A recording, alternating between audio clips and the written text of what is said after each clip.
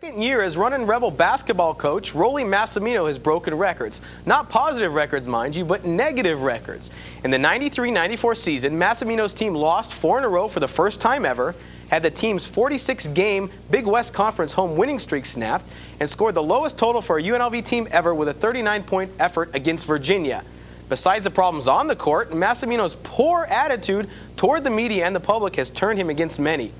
In a nationally televised interview with ESPN's Steve Cyphers, Massimino said this when asked about his troubles here at UNLV.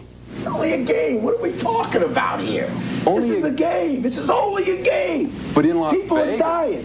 I have a grandson that I thought was going to be totally retarded. Just was born a month ago. What's more important? My grandson being born retarded or losing a game?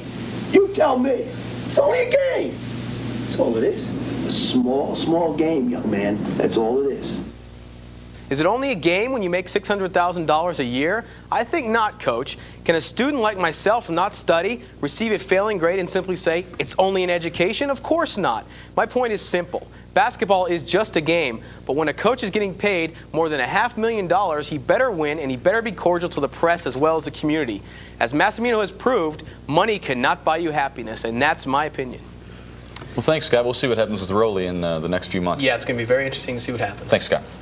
Well, spring has sprung, but if you were hoping